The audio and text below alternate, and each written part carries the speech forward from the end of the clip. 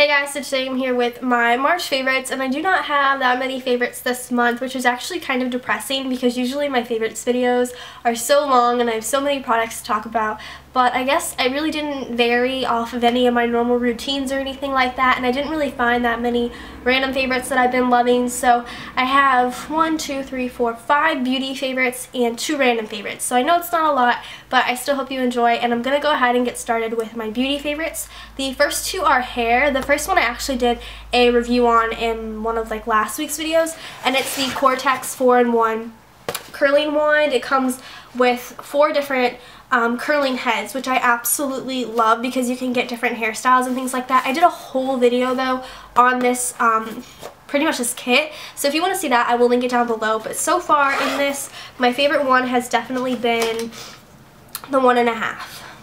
I think it's between this one and the 1-inch, but I like both of them so much. I think the curls just look really pretty, and so I've really just been in general just enjoying this kit.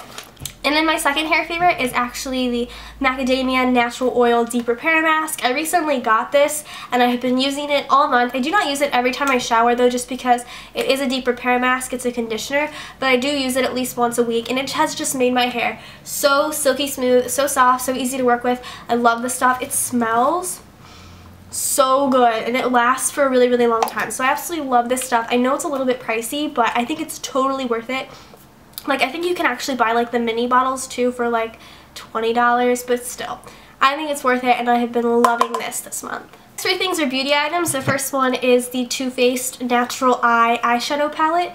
I bought this a while ago and I never really started using it because I had bought in recently so many new eyeshadow products, so I never really dipped into this, but I started using it a lot more this month and I really like it. I especially like the top row, which is all the matte shades. It's Heaven, Velvet Revolver, and Sexpresso, but the colors down here are pretty as well. They're all really nice, and this one is actually chunky, which I don't really like, but all of them are really pretty and they're all really nice and easy to work with, so I've really been liking this palette this month. Next thing is also an eye favorite, and it's the Urban Decay 24/7 Pencil in Zero. I've gotten back into using black eyeliner instead of brown because my brown eyeliner is about to run out and I don't want to waste it. I want to savor it.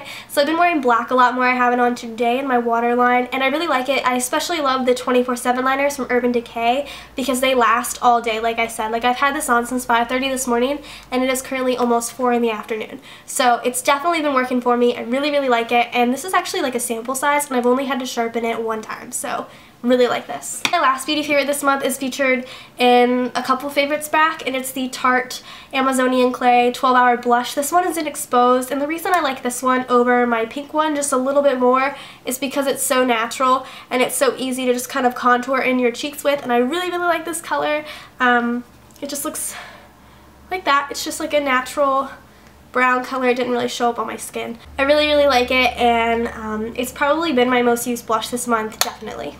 Alright, and for my 2 random favorites this month, the first random favorite is the only one that's not in my normal favorites, which is the Pandora station, and that is sweaters. And I know it's springtime, officially spring now, but I've just so much in this month I've been wearing sweaters and purchasing sweaters, and it's still cold here, so I guess it's appropriate, but I just love sweaters. I own so many, and I was thinking about making a sweaters video, but it's no longer winter, so I guess maybe in the winter when it comes around again I'll make a video all about my sweaters and a lookbook or something like that.